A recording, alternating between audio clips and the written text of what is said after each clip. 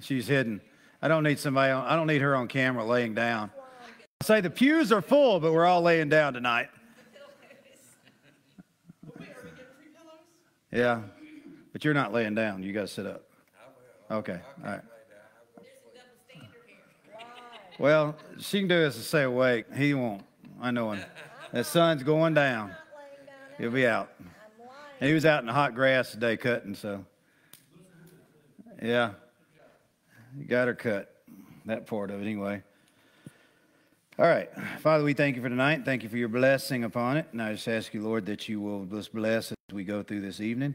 And I pray that your word will come forth and break forth in our hearts so that we may know you better and understand your ways. In the name of Jesus. Amen. Amen. I spent last week, thank Mindy for taking the class. She asked me, you got anybody teaching? I was like, no. Patrick, I think, was ready, but I had asked Mindy to go ahead and fix something up and fix this up. And so she covered most of 5, and I'm good with that. I watched some at the end and was able to talk to y'all.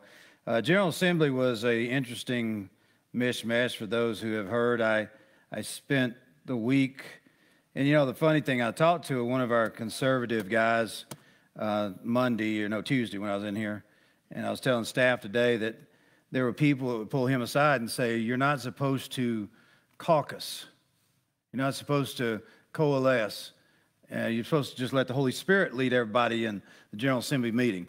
Hogwash. We are led by the Spirit of God to get together and figure out the battle plan. And that's basically what happened, because if left to its own regards, the minority of this church would push us to do full inclusion of gay and lesbian in leadership. Ordained ministers, ordained elders.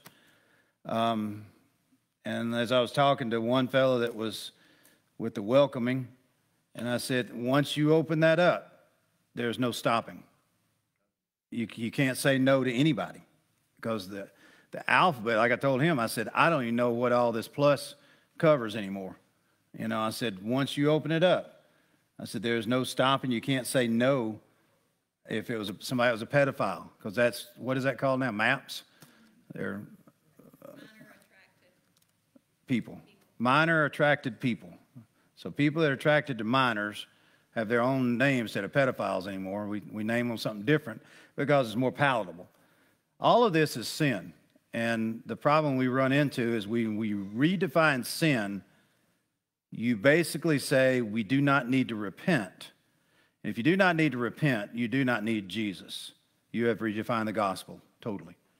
If you've got categories of people that do not have to repent. And that's basically where where the Methodist Church are right now. They're there. The United Methodists. Global, not so much. United Methodists, they're redefining the gospel to fit a culture. And God have mercy on us. He have mercy on us. Ephesians 6th chapter. For all of us that are parents, we've used this from time to time. Children, obey your parents in the Lord, for it's right. You go back to the Old Testament, getting it, honor your father and mother, which is the first commandment, with a promise that it may go well with you and that you may enjoy long life on the earth. Great promise. But also as a parent, those times you got really mad and you looked at them and said, you're going to shorten your life if you don't change, and that brought you in this world and take you out. No, not really. But you look at it and you go, that is that one with the promise. And if we can get our children to understand that, obedience to those things, there are parents that are evil. Bottom line, there are parents that are evil out there. And a child knows right and wrong. They understand that. There's something that's wired. I think Mindy said that to me when we got in the car, but also said a session Sunday about in Psalm 51 that God wired us there. He made us known in the womb. He made himself known. And I do think that when we come out of the womb, when we are tempted in our sin nature, it's easy to lie, it's easy to sin. I know I've argued with ministers before that said there is no sin nature in innocent children. No, there is. We all have sin nature. And they say there's no way, I've argued with a liberal minister before. I said all of them have the imprint of God's right and wrong on them. But as parents, our job is to teach them to obey, to have a listening ear, and to know that this is one of those that has a promise. Go with you. You're going to have a long life.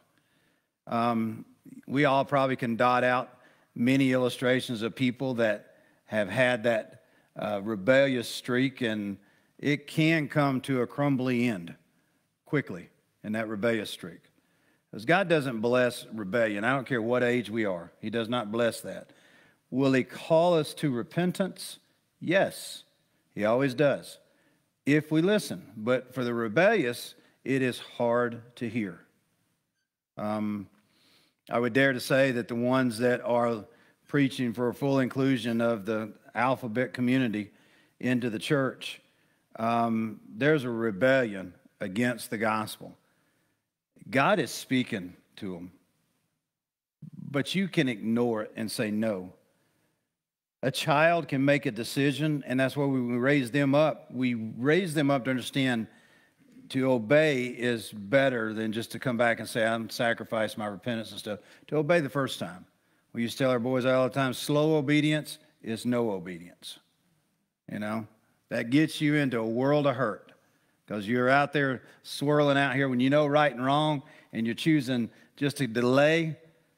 That gets you into that, I'd say, in that murky world of underworld.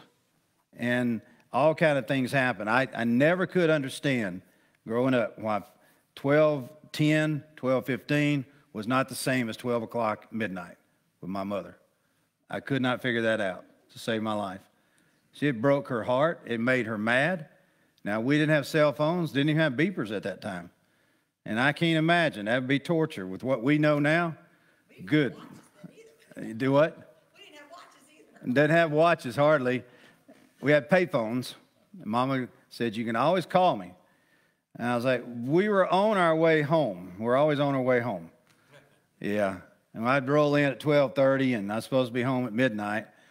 And I never could until I got older, figured out. And I'd tell people, and tell the kids at camp, I'd say the witching hour happens at that point of disobedience. 12:01, the witching hour starts. Because rebellion is a sin as witchcraft.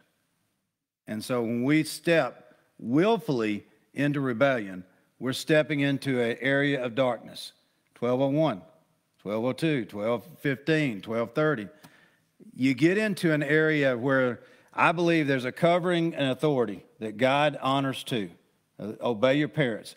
If our parents say, and as long as it's not an ungodly demand, if parents say do this, the training of a child's soul is to get them to do it within whatever that time frame. If you're lenient with that, then you be careful with it. You know, if you just bend and bend and bend and bend, but there's got to be a point in a child's life. That's why even James Dobson talks about the stubborn-willed child. They've got to have parameters, and the parameters are to train their soul to be obedient to God's voice.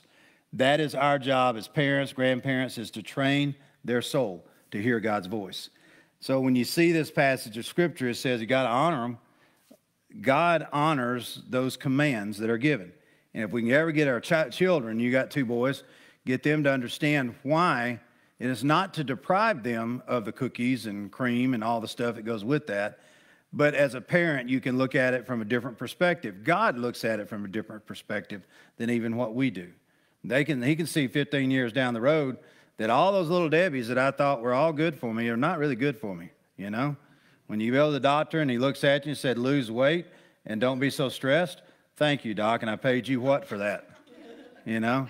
Every time I step on the scale, you know, you need to lose weight. I say, thank you very much. I said, I've looked at 180 one time and I thought I looked like a skeletal rail.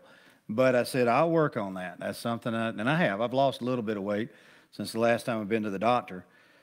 I was out here the other night, and the firemen were running a call up here, and one of them said, Brother Donny, you lost some weight. And I said, it's dark out here. What? Was I really ballooned out? Because I had this big T-shirt on, and I was like, okay, I'll take that. Thank you. Whatever. Tell my doctor I've lost weight, you know. That'd make it easier when I walk through the door and step on the scales. And I always wear these boots, and I have all the stuff in my pocket. Step up on the scales. And I mean, I'm wanting to strip down, and I think it's kind of embarrassing to get down to my undies just to have my weight, just so I can say I lost weight. And I was like, these shoes are heavy. We'll take it up. Well, stop telling me I'm fat then. Let me just go ahead and take my shoes off. Anyway, children, obey your parents. The training of the soul, your mind, your will, your emotions, happens in those simple commands. And as parents, as grandparents, if we see the perimeters are dangerous at 5, 6, 10, 12 years old, if those perimeters are there and they're flexible, too flexible, then what happens is we're endangering those that we're supposed to have guardian over. You endanger their own lives. I didn't realize my mother was protecting my life. I always thought she was just hampering my fun. I didn't think she had any. But my mama had lived. She was a teenager at one time. You forget that. She knew motives. She knew hearts. And probably because she was a teenager, she wanted to be home earlier. But I find it fascinating as you look back now and what is expected. And we got so many, let's just say, I use Sunday guardrails that we can put on our kids now that we didn't have back when I was growing up. It just wasn't there. Here's the keys at 15 years old, take off and driving. And I was like, by myself. And it was kind of wild. But that would never happen today. And my boys are beyond that age, so I can say that. But that would never happen in this day and time. But in our day, it was a different day. It was just a different time. So may it go well with you, and you may enjoy a long life on earth. Fathers, do not exasperate your children. Mindy always get on to me because I could aggravate the stew out of my kids. Doesn't say do not aggravate your kids, don't exasperate them. She always saw it as the same thing. I don't know about that. But I could aggravate them, and they get exasperated with you. There are other ways the kids get exasperated with us if not holding true to what we say. As parents, as adults, if we bend the rules for ourselves and hold them to it, they'll look at you and go, what is this? And they see it. They see whatever we do, and they will follow what we do. So we don't exasperate our children. Instead, bring them up in the training and instruction of the Lord. And how we do that is not, don't do as I do as I say. Not that. My mama told me that. Because I'd call her out sometimes. Don't do as I do as I say. I've made mistakes. I was like, I know. We've got to do as we do so that they will do that. Because they will do as we do. And the problem is, if we are semi-good at something and evil, they'll get better at it. They'll refine it. They'll go beyond what we can even imagine. And we go, whatever little bit of crack that we leave in our lives, our kids, grandkids, they will follow it out, and you find yourself going, wow, I don't know how this came about. I don't know what happened. Now, sometimes it has nothing to do with the parents. Very rare, but sometimes nothing to do with the parents or grandparents. Kids just make some bad decisions, and they're in a bad spot, and all that goes with that. I've watched kids come from good homes, and the parents seem to be straight up and down, and all of a sudden the kids are just, they're out in left field. We had several ministers I know at GA. They came up and told me, it says, I've got a child that's gone gay, or I've got a grandchild they're living with. I love them. And they would tell me that. So I love them, but I tell them this is not right. And it was nothing to do with part of their lives, and they all, as far as I know, they lived a good life. But the kid has gotten influenced by people. And the power of influence in this day and time, the pressure on this generation and being influenced in a bunch of different ways. How in the world, I think I was talking to Hannah's dad, Andrew. He was out there as elder delegate. And I was like, all these kids that have to deal with so much death now and their age. And if I were to go around the room, you probably had one or two people in your school mates, maybe, that died of different reasons. Maybe a car wreck but it wasn't suicide. It wasn't drugs. You didn't see that. Did you have anybody die in your class? You did? Yet, when you were in high school? Yeah. We had one kid die of leukemia. Car accident. He had leukemia, but he died in a car accident. He didn't really care They died. I mean, at that time, they didn't treat the leukemia like they do now. But, I mean, these kids nowadays, the influence that's out there, and that's why it's so important we are the influence, you know, because they are being pressured to do things we never even thought about. You know, sometimes you could find one or two. There was always those one or two guys that would pressure you to do things. I don't want to do that. You knew it was wrong. I don't want to do that. But now the pressure is unbelievable. You know, we've seen sympathy suicides at Oak Mountain. That's all you can call it because their friend commits suicide. Month to the day, this person commits suicide. And it's just amazing. And so Andrew and I was talking about that and the influence of these kids have on one another right now. Or the parent, and what's appalling is the mom that's the cheer mom, and she badgers another girl into suicide. That's happened several times. And just online bullying of a mother to a child, you know, that should be murder charges, you know, in my opinion. But I look at it going, but we see the influence right now. So it's important, those that are in our sphere of influence, we bring them up in the training and instruction of the Lord, but not exasperate them, meaning, I believe, not just aggravate, but I believe setting the example before them. Consistent example before them. Not do as I say, not as I do, but do as I do. As Paul said, follow me as I follow Christ. That is what our call is to do. And I think it also means like when a child feels like they can never measure up to your expectations. I think that's very true. Exasperate them because they never measure up. True. I'd agree with that.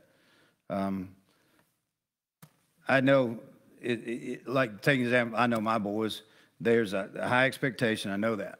I just know it. There's a high expectation in our lives. None of them like to work with me. I don't know why. I've yet to figure that out. I don't exasperate them. I just say, let's work. And especially when we're doing construction or yard and stuff. But now, they're okay with that. You know, when we're growing up, they're better now because somebody will compliment them in their work stuff, work ethic. And they go, well, my dad wouldn't expect anything less. Well, tell them what they call you now. I don't know. What do they call him Shark. Shark. Because he can't stop. Oh, yeah. Can't sit still. There's a shark. I got to keep moving. So that's something new they've started. They got him a new chair, and it'll just stay new. Yeah. He won't sit down. I'll sit in it. I rocked Junie Bug to sleep in it the other night. A little big old lazy boy I got, and we rocked to sleep in it. That was neat. So anyway, yes, that expectations are there. They may not can measure up and those kind of things, true. Then he goes into this next part, and this is a little bit on the controversial of today, but Paul's trying to address a societal issue. He wasn't endorsing slavery, but he was trying to tell them how do you live within the boundaries of what this society. Now, all of us that live in America, we know the slavery issue that happened here. They probably used this passage in the South when they preach it to keep slaves and would preach it that way. And because in the South, in a lot of the churches, they would have the balcony where the slaves could actually go and sit until the breakaway happened. But it says, the slaves, obey your earthly masters with respect and fear and with sincerity of heart, just as you would obey Christ. Not necessarily controversial. Is it something that he's holding to the institution of slavery? No. He's addressing how do you live in the confines of what this culture is. Obey them not only to win their favor when their eye is on you, but the slaves of Christ, doing the will of God from your heart. He was telling them, and this is the hard part, because in our society today, social justice says you throw off all restraints and you disrespect whoever is disrespecting you. You know, you go after it. The whole Black Lives Matter, I never bought into that, and I still won't to this day, because it was a wrong premise on it. And I'm not sitting here as a mixed white guy telling you that, but it was just wrong. There are parts of that just did not play out too well. It was built in hate and rage. Yes, there are injustices. Yes, there are things that happen. But we live in one of the greatest nations, one of the freest nations. And I look at so many of these guys that have worked themselves from the poverty level up to here. They didn't do it in full rebellion. They did it by figuring out how can this system, did they have to, and it's kind of like we used to have a fellow named Fred that worked for Bill Humphreys. And we did all Bill Humphreys sheetrock. Fred cleaned up all the job sites. Fred could not talk to a white man without stuttering. I mean, he had a impediment that he could not even, he would talk to you and he was, you listen to him talk to a black man, he could talk seamless. The trauma in the man's life.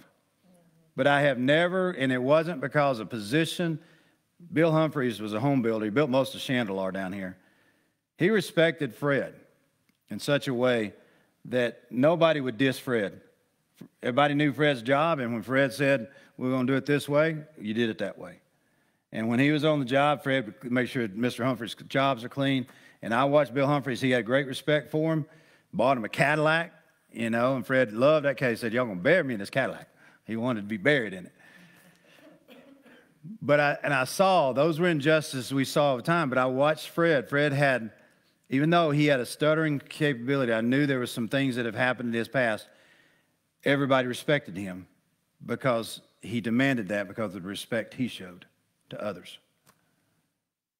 And so I watch, if there's, Martin Luther King Jr. is one of those that said, you know, it is about the content of character. It's not about, nowadays you watch some of these guys that I believe come from entitled places and they play the victim card, and you're kind of going, no. If you go to the parking lot and you're getting into a $40,000 Jeep and you're telling me I got white privilege, you know, come on back another day. And it's not working for me. Everything happens, and like I told him, I said, my white privilege was sheetrock dust. I had the privilege to sand sheetrock. And that turned me as white as it could be. And there's nothing worse than those sheetrock dust. So he's telling him, he's saying, in the confines of this cultural society, he was not endorsing slavery, but he said, be a witness. Wherever you are, be a witness. He's trying to give them some, how to do this. He goes on telling them, says, serve wholeheartedly as if you were serving the Lord, not men. It's important. If you feel like you're a slave, it's your job. And there are people who feel like they're a slave at their job. They feel like, no, we would go into particular neighborhoods doing sheetrock, and in those neighborhoods, because I was a sheetrocker, I'm a low man, they would talk to me like they owned me. And honestly, I wouldn't put up with it, to be honest. I'd be nice. I'd say, you know what? I will do everything I can to help you. But I said, some of the demands they'd put on me, they want me to bring sheetrock dust into the house. And we're renovating the house. And I was like, you got to be kidding me, right? You know. They want me to go outside and cut the sheetrock, then bring it in to put it on the wall. And I'm like, I need to make all my cuts here in the kitchen so I can get all my measurements right. I don't want the dust in the house. I was looking around going, okay, we're renovating your house. My dust is going to make a, you know. And so I'd tell the builder, I said, look, that's your client, but here's the way I've got to do this. There are ways that we can do, but there are places you'll go. They feel like they own you. And sometimes you go, I'm going to be respectful, but this is the way you got to do my job. You've never done sheetrock. This is the way I got to do it. He's telling them, he's saying, look, he's serving the Lord, not men, because you know that the Lord will reward everyone for the good he has done. I may miss a few blessings there, whether he's slave or free. In other words, your lot in life, no matter what it is, be Christ-like. If you own the company, if you work for the company. We don't deal with the slavery as much. There's slaves all around the world still. Slavery is still an institution around the world. But he said, and masters, treat your slaves in the same way. Do not threaten them, since you know he who is both their master and yours is in heaven. And there's no favoritism with him. Boy, he didn't tear down the work of slavery, but he put it everything evil. He didn't tear down the institution of slavery, but he put everything even. He said, we're all in Christ. If you're a believer in the Lord, we're in Christ. Anybody else have any thoughts? I know it's a controversial. Everybody goes back to this passage to say Paul did not condemn. You know, he didn't go all condemnation on the institution of slavery. Neither did Jesus. Jesus talked about Yeah. slavery, and he didn't ever say it was wrong. Or He's bad. not for it, but at the same time, he's telling you how to live in the confines of injustice. And I think that's, if you go back and look really at Martin Luther King Jr., the reason he made such an impact, he lived within the confines of a segregated society, but he said, we can change this. Not through violence, but through changing of heart. So I look at it and go, man, that's pretty powerful when you look back on his life and what he did. Then we get into some of the favorite parts here in the 10th verse here, and I think it is, as we look at this, we all have heard this. We preached it 14 ways to Sunday. You can chime in on this. Just raise your hand and say, I'd like to add something to that, because we've all heard the armor of God. We've all got the parts of this, because he says, finally be strong in the Lord and in his mighty power. That's his grace. His power is submitting to the power of his Holy Spirit, which is the grace of God at work in us when we can't. Standing in his power. There are things that, even as I watched this past week at General Assembly, I do believe that we were standing in God's power. We got the votes that we needed. We got the influence we needed. And you stand in God's power. Was it coalescing and congregating together, trying to figure out a plan? Yeah, I ain't no problems with that. The problem is, in the church, a lot of times we don't have a plan. And we just are at the buffets of whatever Satan does to us. We should have a plan. We ought to be demolishing every argument, every stronghold. That's what it tells us in Corinthians. We're breaking those things down. A plan means that we are at war, there's a battle. So he is pointing out here in the 10th verse, he starts this, he says that it is putting on strong in the Lord and put it in his mighty power. Put on the armor of God so that you can stand against the devil's schemes. There is a faction in the church that would never acknowledge, I don't know if it's so much in our denomination, but I've seen it in the body of Christ, they would never acknowledge that there's a devil that's still out there. There are people that try to do away and say, there's no more of that. That's just, we are far more educated to have that. I mean, I've heard people say that, that's just not a part of today's society. That's these uncultured buffoons back there in the first century didn't know that they weren't real. Well, I want to tell you something. They'd be real. We deal with those things all the time. You see them. And I find myself, and in this room, I can take great refuge, and we all believe this, but there's the devil's schemes. When he gets up in the morning and you get ready to get up in the morning, he doesn't sleep or slumber. That's why he's tormented.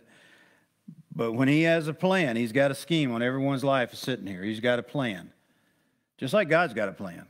And you got to be wise to that plan. You got to know that he does not read minds. He just watches what you watch. He does not sit there and go, hey, I'm going to destroy your life, and I've got all these plans. Now, you go back and you look in even Job's time when the devil came and said, hey, I want Job. And he said, I can't get to him because you protected him so closely. He had a plan. He said, I bet I can get you to curse him, get him to curse you. Didn't work out too well for the devil, but Job lost everything, did not ever curse God. He did come down a step or two in humility at the end. He saw that it was a humbling experience all the way around. He said, take your stand against the devil's schemes. You can't take your stand unless you admit there's devil schemes. They're out there. I wish our young people would understand that bullying class or that the assignment of the enemy that starts at a young age. I mean, you can have someone that has some kind of deformed part of their body, or they think they've got a nose that's bigger than the state of Texas. And for whatever reason, that is the one thing everybody will pick at. And it becomes the very scheme of the devil to turn them down. I mean, to turn them away. And he has a scheme on that. He's got a scheme on self-esteem. He's got a scheme on our confidence. He schemes to tear us down in all kind of different ways. You've seen it happen in so many people's lives. They can have, I mean, you won't even know They won't even have said anything about it, and somebody can show up in a room and they can peg that. And you're going, I don't even know this person. But they peg it. Whatever it is, the enemy is beating you up about. It happens. Now you say, is that something that the devil reads your mind or whatever? There are assignments of the enemy. There are things that happen, and even some people that are unaware. For our struggle is not against flesh and blood, but against rulers and authorities and against powers of the dark world and spiritual forces of evil in the heavenly realms. There are layers to the heavenly realms. There are dark forces. There are levels, I think, to darkness. Just like there are levels in the heavenly. As Paul said, there was a man he saw once who went to the seventh heaven. I hadn't even got to the first one yet. So, but I know there's a hierarchy of demonic. And the assignments are out there. And I'm grateful, and it's never going to be my focus. Because you come like whatever you focus. But it's always got to be in your peripheral. It's always got to be that, as he said, make note, it's here. It's working on us, and it's all around us. Don't believe me? Just look at the battles we're facing now. And we've all said it. I never thought I'd see the day when we're dealing with the stuff we're dealing with now. Part of tearing down the church, tearing it apart. There are assignments of the enemy. I don't have any proof, but I mean, there are sites out there that actually are to tear down the church. That's our whole job. And there are people that are financing it big. You know, just as Soros is financing the breakdown of America and his family, they are doing that. They're wanting it to break down. They want to remake it. They have a scheme. They have a plan. I believe it's from the pit of hell. Are the things need to change about America? Yeah. But they want to tear it all the way down and rebuild it in whatever image they want, which is a socialism. You?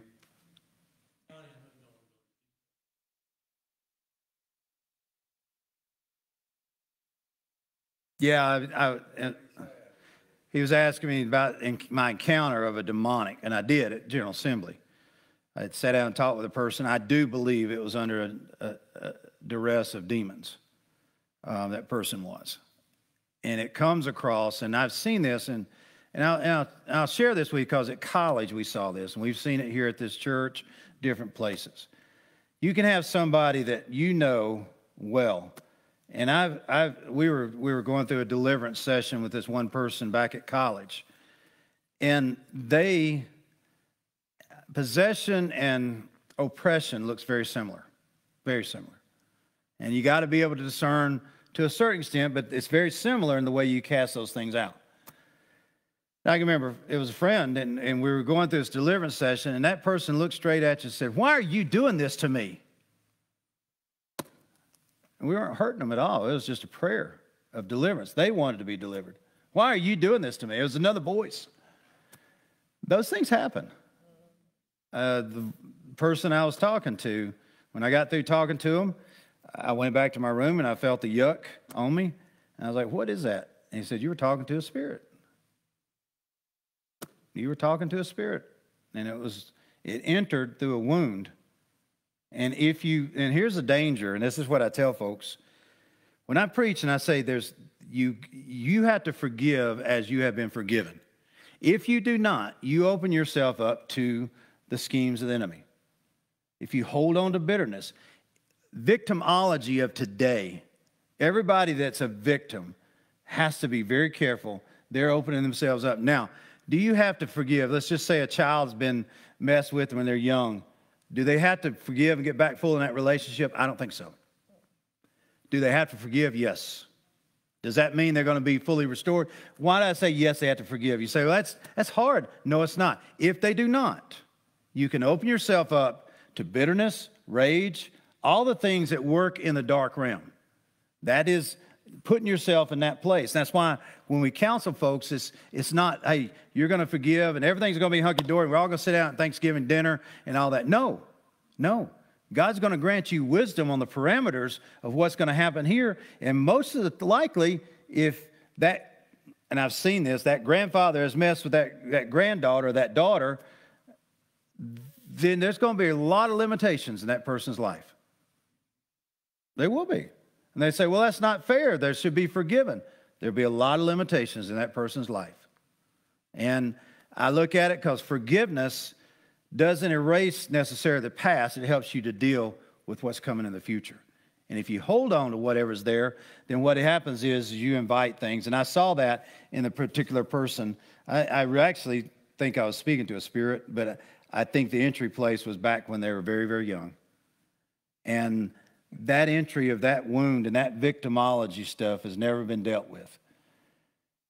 Is it hard to deal with? After it gets entrenched in your life, and let me just say this, and just in my dealings, I can't give you, I'm not a psychologist, I don't do psychoanalysis on people, and I think those guys that do that, they do it more than the book, they don't do it from the Bible. But I will tell you this, that I have seen where people have been victims, they embrace that victimology, and without forgiveness and without the working, it can open you up to a stronghold of the enemy. Then it's hard to renew your mind. Then you thinking gets off. That's how the convincing of somebody, and I go back to my friend who was in Memphis, who lived below us there in Memphis, and he told me this, and I thought it was really a neat revelation for him. He said, before I got saved, I'd go to all the parties, all the gay parties. And everybody told me, he said, you're born this way. Just embrace it. And he said, this is what his testimony, he said, I would tell them, no, I'm going to get free of this. That was before he even got saved. He had a sister that was praying for him. And he would go to parties and tell them, say, no, I'm not going to live this way. I'm not going to live this way. And he got saved and got free. He got free of that whole setting. Fell back in a little bit, then he had to move away from Midtown Memphis because that's not a place to work on your freedom. It's Midtown Memphis. Overton Park is one of the best known places for that. And I looked at it and I was sitting there, and as I listened to him say, because every one of the parties tell him, you have been victimized. This is the society's victimizing you. They're not affirming. They're not this. And the problem is that's lies straight from the pit of hell. There's a real devil that lies to every one of us. Every one of us. And he tries to formulate our thought patterns. You think back on your own life. The lies that you believed when I thought I was going to die when I turned 10 years old. I believed that lie in secret. It was the scariest thing. And it entered through an Inquirer magazine where it said, little girl dies at the age of 10 because she had that real disease that ages you. And the devil told me, he said, you're going to die when you're, for a year, I think, I lived in torment. Because I couldn't tell anybody. That was the part of the devil does that. Don't tell anybody. They're going to think you're stupid. They're going to think you're crazy. So you hold it. You don't. So in my mind, blow the candles out at 10 years old, I'm going to fall over dead. I had no evidence that my body was other than changing because of puberty. I'm growing hair in the arms. Oh, man, I must be getting old. All that's feeding into the lie. It's funny now, I look back on it now, but all of that, it was torment. You had a little bit of mustache growing in. You thought, man, I am getting old. All the part of the lie. The devil does that to us. Now, I look at it 10 years old. I didn't know how to handle it, didn't know how to deal with it, didn't want to tell anybody, and that's what the devil does. Don't say anything. Don't tell anybody. Once you expose that to the light, we can all laugh about it now. But I'm telling you, it was torment when I was 9 years old. It was torment from hell. And fear. I was full of fear. A lot of things. More than you can imagine. And so part of what happens in our life is the enemy will lie to us. He'll set the standard, the table, and everything else. So if we don't deal with so many of our kids today, and I hate to say this way, but we've dealt with so many folks that have come through some abusive situations. And I know when they come to us, it seems like a lot. But by the time they get to us, they've been through a lot of other channels and things. And it seems like a lot, but we are that focal point in ministry. But I know this for a fact, that if you don't deal with what happens in the past, nothing you can do about what has happened to you. It's what you do with what has happened to you. That's your responsibility. I can make all kinds of excuses. I can look at something and go, I don't just blow things off. I say there's a way and a pathway to get deliverance. If that does not happen, there's also a pathway that will captivate you even more. That's why I believe, because I'm sitting around talking with people who believe in their heart of hearts that they were born a male trapped in a woman's body or a woman trapped in a man's body. They believe that with everything that's in them. I say it's the last straight for the pit of hell. But first you got to convince them there's a real devil. A lot of them are not convinced of that. And then you got to convince them, look, the truth of the Bible is here. Your DNA does not lie. But they don't go with science anymore. It's all about feelings. It's all about comparative relationships and religion. How we compare with this. I'm as, you know, and I guess the funny thing is you'll talk to someone who's in some alternate, you can pick whatever alternate lifestyle you want. I'm not just talking about gay, I'm talking about anything that's off the map. And they can be a moral person in that alternate. I'm like, no, you lost something back here. There's something amiss. And until we can repent and deal with that's any of us. Any of us. And if we walk off into sin and we blatantly walk off into it, then what is happening is the devil starts the plan rolling.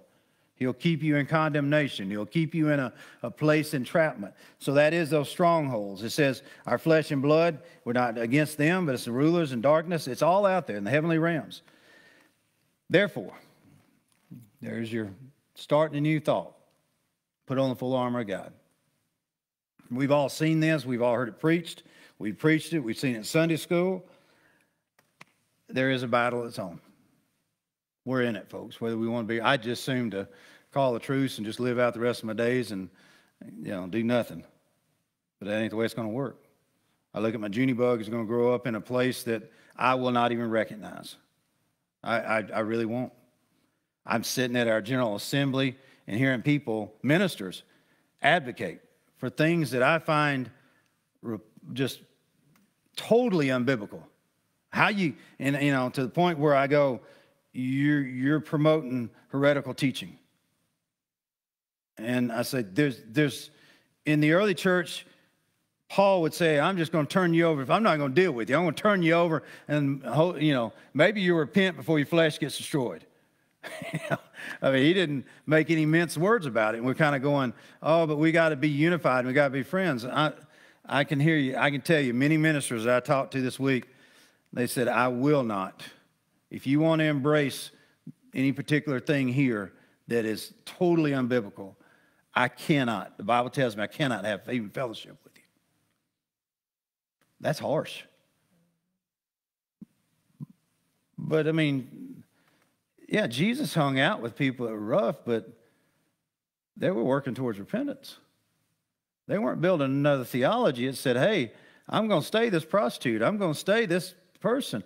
He didn't have much toleration for the religious folks either. He didn't hang out with them.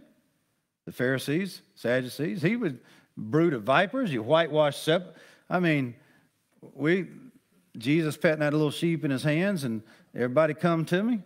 No, he's turning tables over and say, you bunch of no goods, hypocrites. Couldn't stand it. And you're like, that's not the Jesus that we want to unify around. I like that Jesus. He don't put up with it in me. He don't put up with it in you. And he sure ain't going to put up with it in the world. He says he's coming back to judge the world. And he said next time he's coming, it's not going to be a pleasant experience for those who have chosen rebellion against him. And our job is to preach the gospel. You can repent and follow Christ. But once we get and this is what, and I heard several of my friends say, I said, look, I got, and I'm in agreement with them. My life is too short for me to try to figure out how I can sit around eating a donut and drink a cup of coffee with people that are proclaiming another gospel. I just don't have time. I don't care to, you know. I don't want to debate them. I'll tell them here, boom, there you go. But if they want to start another gospel, start another church over here. Do your thing.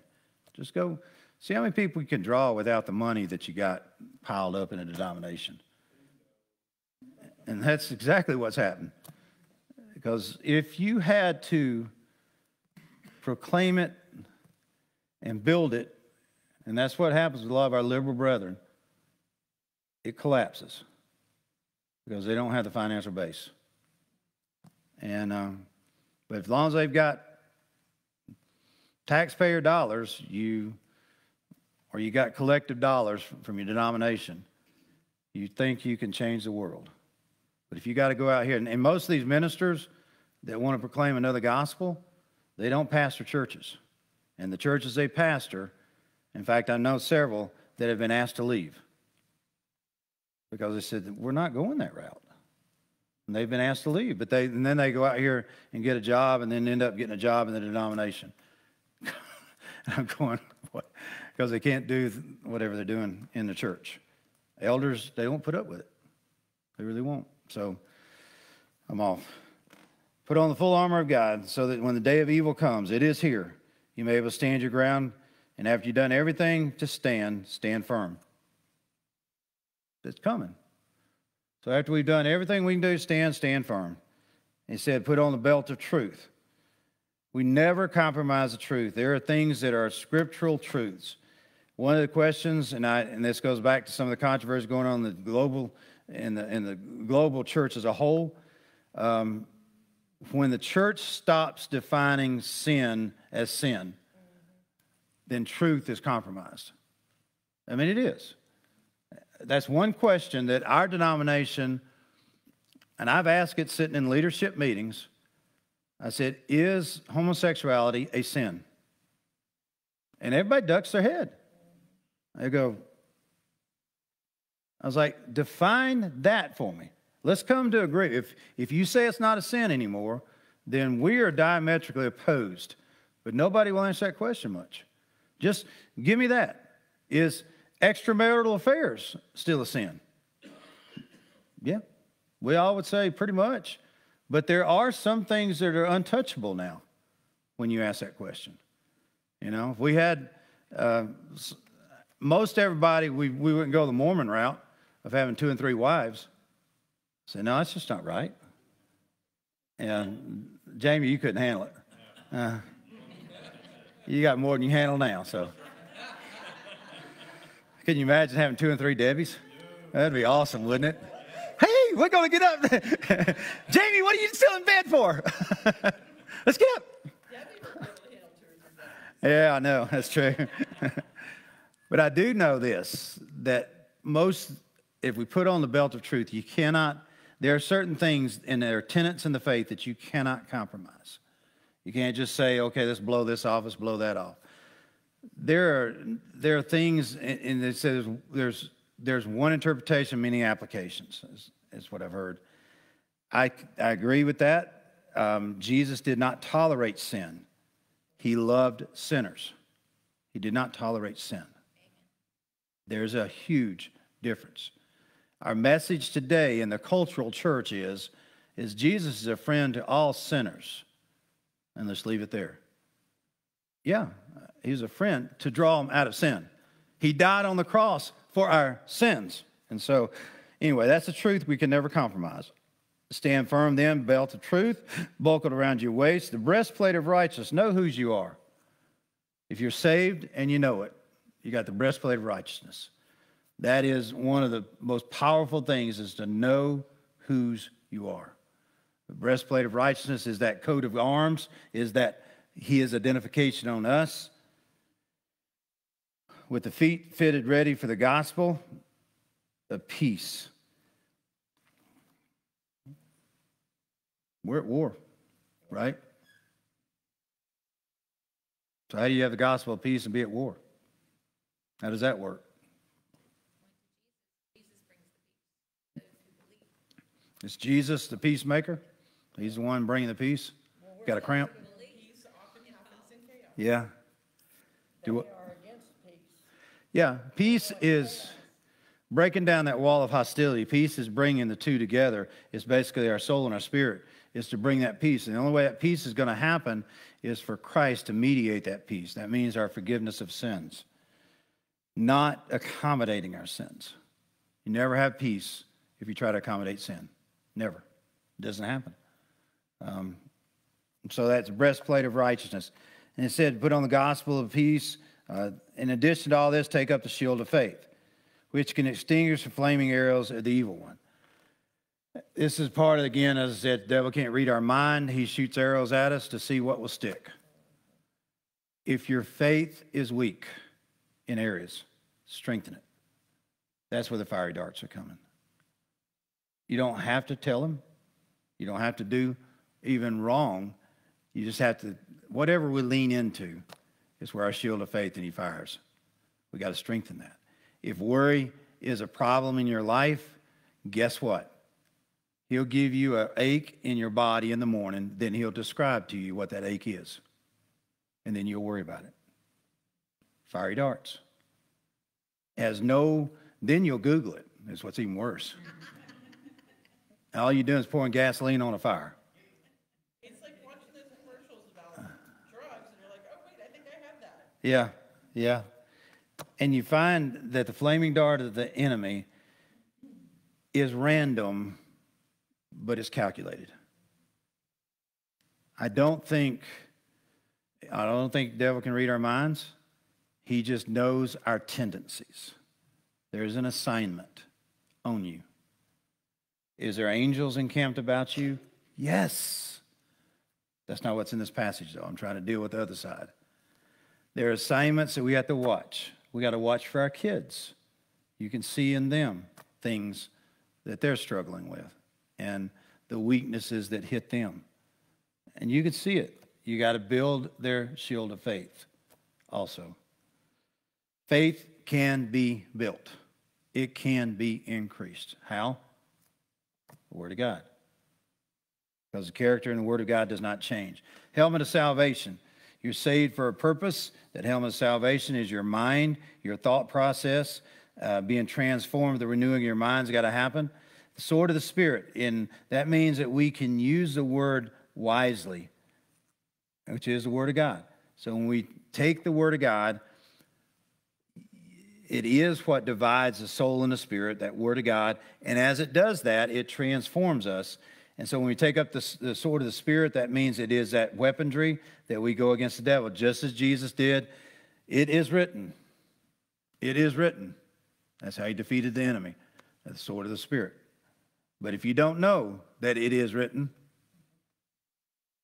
like I told Session, I told staff, I said I had one woman arguing for inclusion of everybody in alternative lifestyle because she grew up around an elder who was an alcoholic and a womanizer. He was an elder in the church. And because that person was that, then we ought to include everybody. And I looked at her and said, that person needed to be fired. Didn't belong there. Wasn't a leader. Should have been out. Now, that argument aside, I looked at her and I was like, that is not a reason to change the Word of God. Because you had a bad experience with an elder who's an alcoholic and womanizer and beat his wife. I was like, he had no business being an elder. So that doesn't mean we open the gate and do over here, because this person is moral in every other area. Okay, foundation's bad. Pray in the Spirit in all occasions, with all kinds of prayers and requests. That is prayer language, that is knowledge, that is knowing as you pray in the Spirit that God can bring to your reckoning, if you got the helmet of salvation on, he can bring to your mind those things that are critical for your family and those around you. Praying in the Spirit.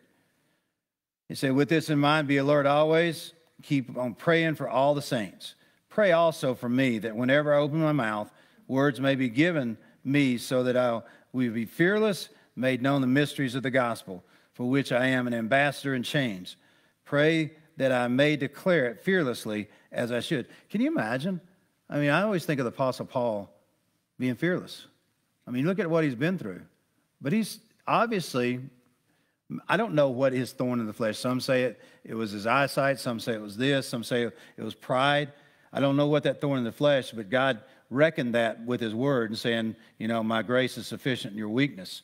But for him to say, pray that I will proclaim fearlessly, I'm going, wow, if he had fears to deal with, then we all have the same stuff.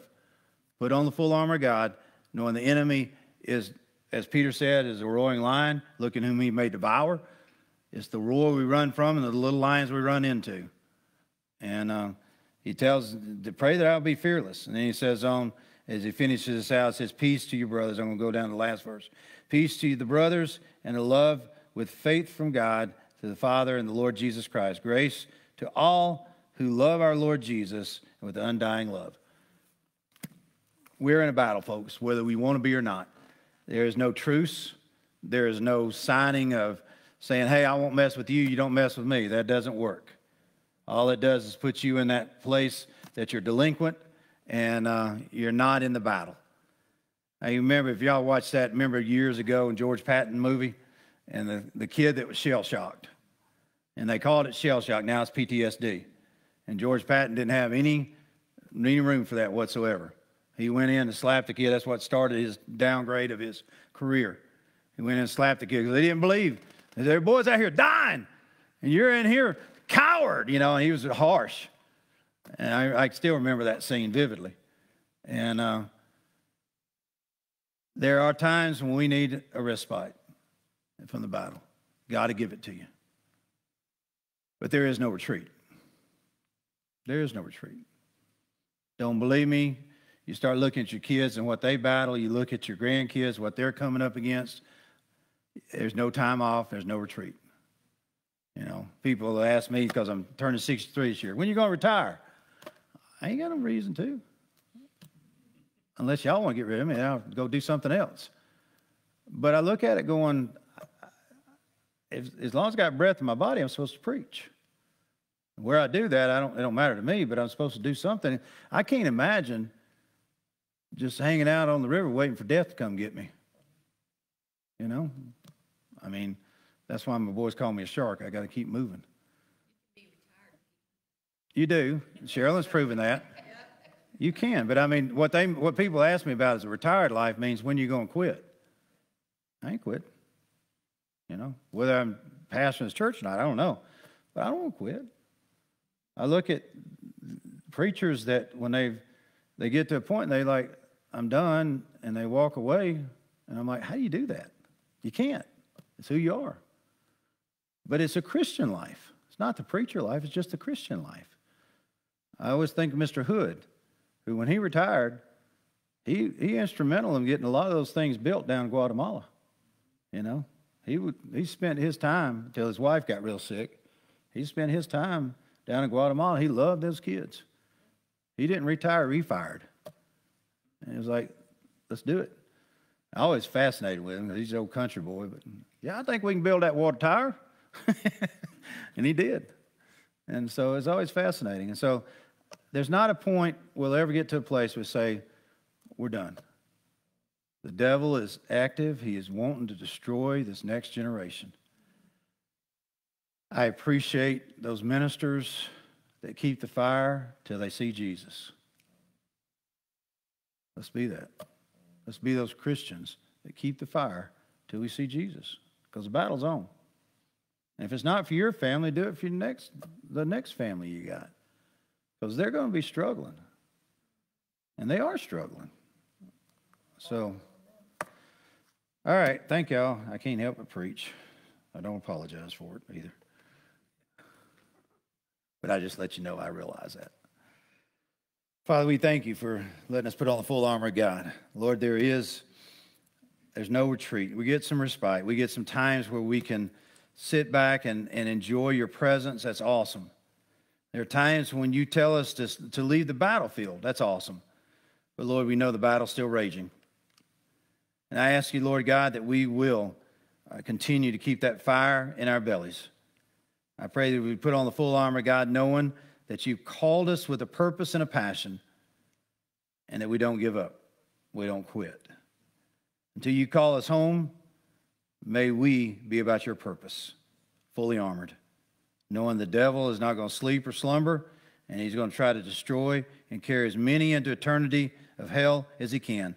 But our job is to proclaim the gospel of Jesus Christ till you come, fully armored. Thank you for that, Father. May we be faithful and be found to be faithful when you return. In Jesus' name, amen. God bless you.